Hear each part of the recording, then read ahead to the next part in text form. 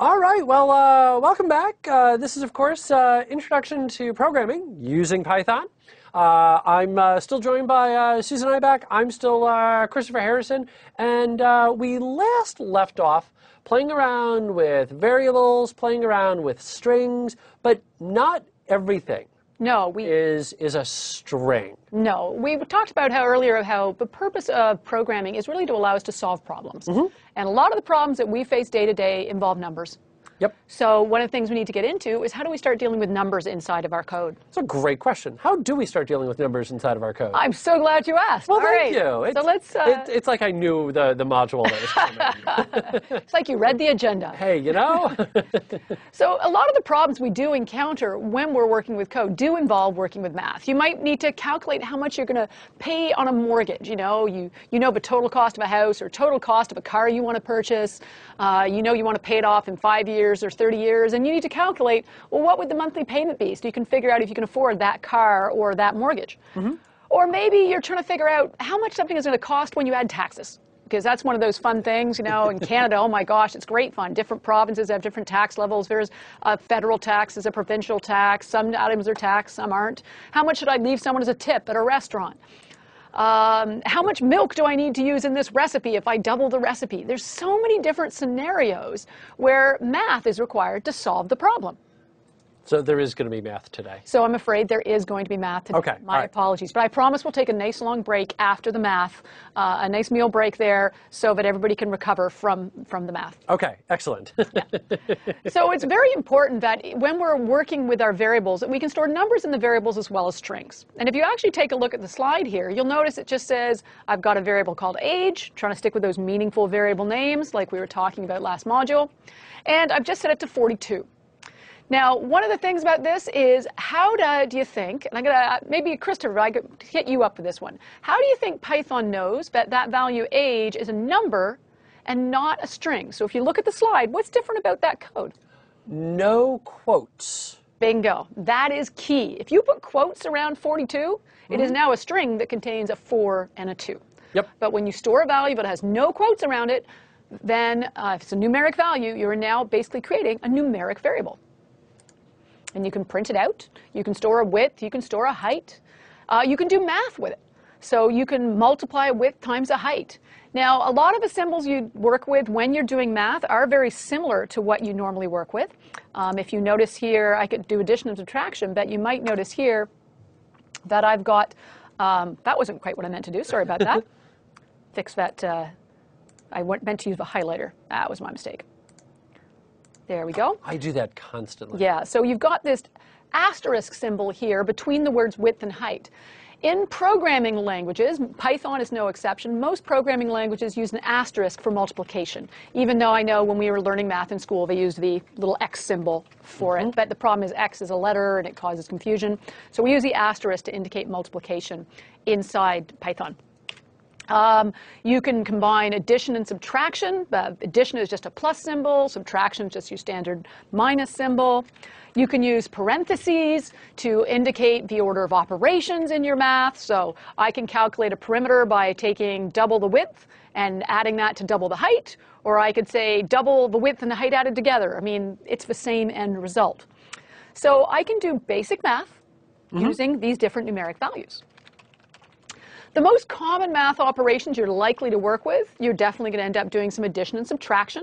Nice thing is the symbols on those haven't changed, so you already know this. Plus, minus. Plus, minus. Fantastic. Division is the same slash you're used to. Multiplication is the one that's going to confuse you. Instead, it's an asterisk, not an X. If you want something to calculate a value, you want it squared, or you want it cubed, or to the power of something. The exponent is actually asterisk, asterisk.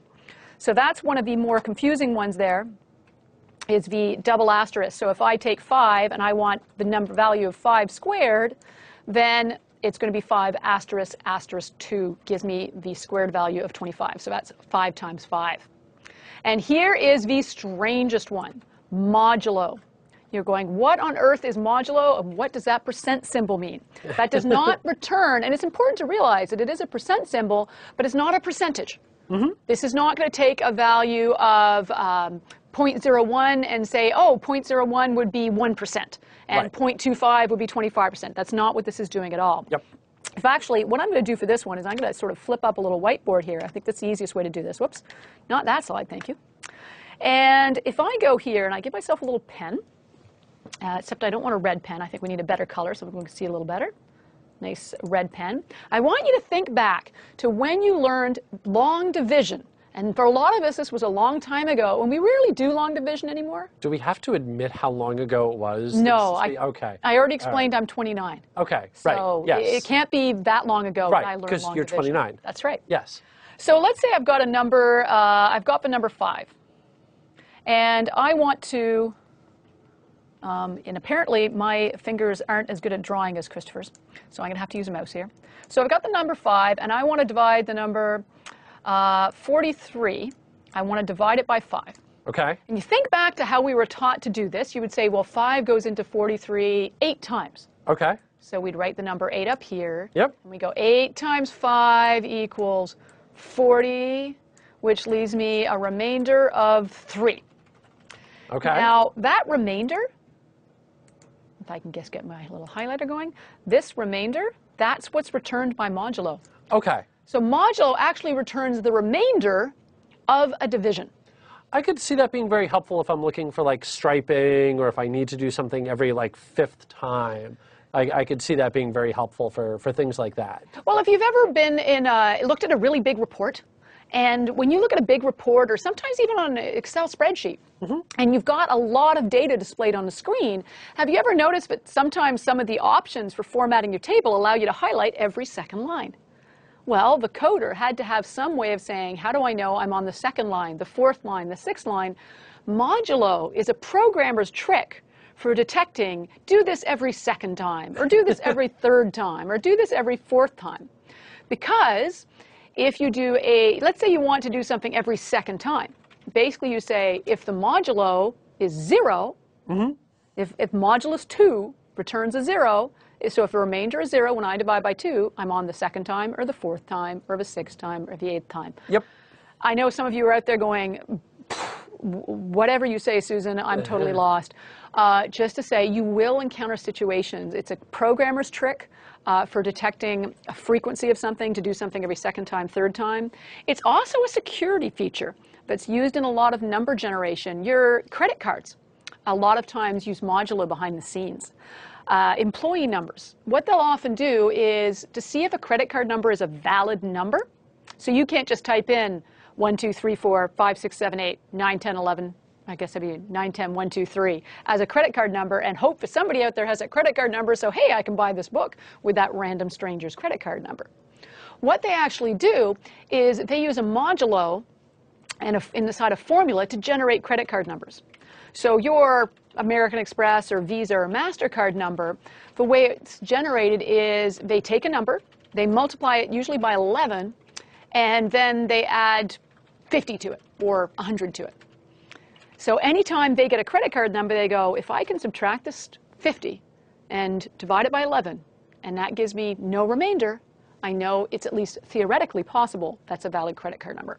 So, as I said, don't get too stressed out over it. I don't expect you to be coding things with modulo in the next 30 minutes, but I just want you to be aware that this is a function that, although we don't use it a lot day to day in our lives, it comes up remarkably often in certain scenarios when you're writing code.